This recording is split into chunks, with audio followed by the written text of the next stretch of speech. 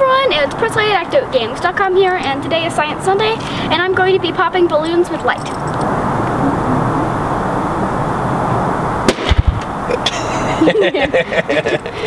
So this is another really cool experiment we got from our friend Steve Spangler, and this is really crazy and really cool because I literally just popped a balloon using nothing but light. So let's talk a little bit about what's going on. When light hits an object, there are three things that it can do. If it's translucent, it can pass through an object, or it can bounce off of an object, or be absorbed by an object. Often it's a combination of those three things. You've probably heard that's how color works.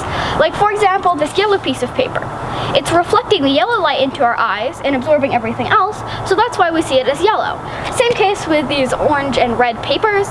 The red paper is absorbing all the other light and reflecting the red light into our eyes, and the orange is doing the same as the other two. And now there are a couple special cases, like black, which is absorbing almost all of the light, which is why it appears black to us. And down here is the white, and it's reflecting almost all of the light, which is why it appears white to us. So I'd say the black paper absorbs almost all of the light. And that's because we can actually see this black paper. If it absorbed all the light, we wouldn't be able to see it. We would just see a void here, which would be really creepy. So there would just be a void. So I've actually heard that there are some scientists that have created a material that absorbs almost all the light, so we notice it by pretty much a void. And that would be one of the coolest things to go out and go to the lab and see, just like a void that absorbs all the light. Another thing that's really important to understand is the conservation of energy, where you can't create or get rid of any energy, you just have to transform it into a different state. So in the white piece of paper's case, the light is coming through, and light is a form of energy, it's light energy, and it's going down to the white piece of paper and then it's bouncing off into our eyes. And that stays light, and that's not changing form in really any way. But then, if the sun is coming down and hitting the black paper has to absorb it. And when the black paper absorbs it, it's not light anymore. It has to transform into something else. And what it transforms into is heat. So this is why you might have heard that black shirts are warmer than white shirts in the winter.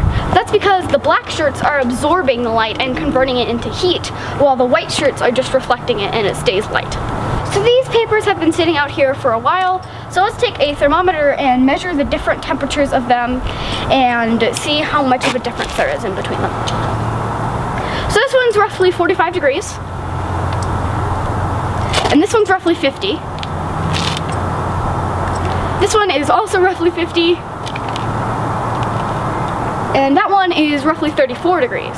So now let's do the black one. And this one is roughly 58 degrees, so you can see how much of a difference there is in between the white one and the black one. So let's talk about what we're doing with the magnifying glass. So in the case of the black paper, it's taking all the light, turning it into heat, and it's kind of spreading it throughout the black paper. So the temperature is about the same through the whole entire paper. But what the magnifying glass is doing is it's taking all the sunlight that's turning into heat on the magnifying glass's surface and putting it into a teeny tiny point that takes all of the heat from the entire magnifying glass. So it takes, like, instead of a bunch of like little 50 degrees points, it turns it all into one tiny like 100 degree point. So once that's on the paper, you can do all sorts of really crazy stuff, like one of my personal favorites is to burn a hole. Like we've been talking about, there are three factors into popping the balloons. First of all, there's how much light we're gathering from the sun to turn into heat. Then there's the surface area of the magnifying glass and how much light that's collecting to put into a tiny point. So the bigger the magnifying glass, the better. And then how much of the heat the balloon absorbs when we got it in that tiny point.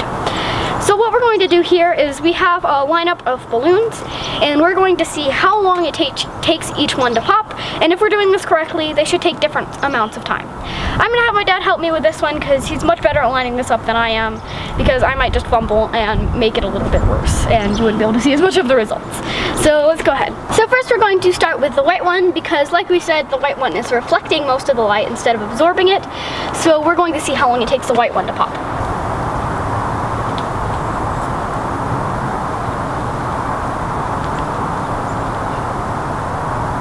I was cowering, like covering my ears because I was expecting it to be really loud, but that's really, really cool because it's reflecting so much light that would take a really long time to pop, and that would be like a 20-minute video if we got that one to pop. Or it may not even pop in the first place at all. So now let's try the yellow one.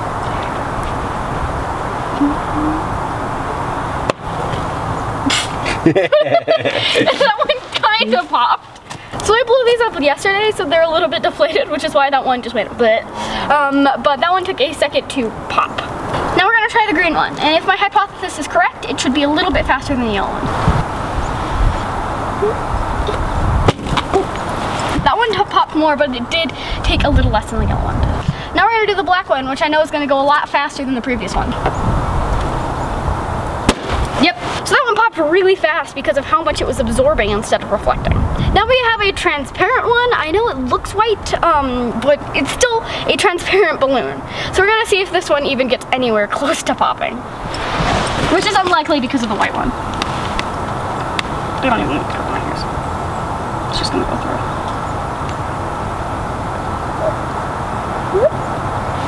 So that one didn't pop at all, and I thought that's a really cool comparison because if you look down here, you can see the yellow one and the green one and the black one popped, but the white one and transparent one did not because they were reflecting so much light.